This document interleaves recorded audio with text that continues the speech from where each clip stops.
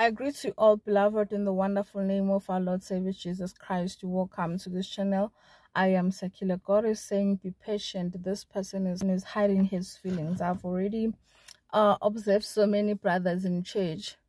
They will hide how they feel about somebody, even if they do. Also, ladies, they will hide how they feel about somebody because maybe they're waiting for the pastor to approve, or they're scared that the pastor didn't say that this is the one, or they never even had a dream of the person they want to marry to. The Bible says when you pray, when you communicate to God, God is always close to you.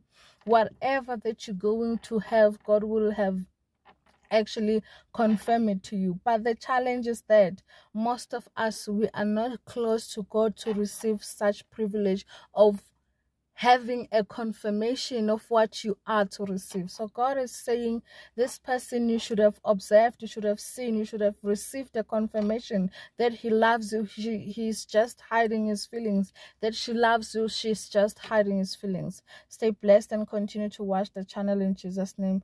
Amen.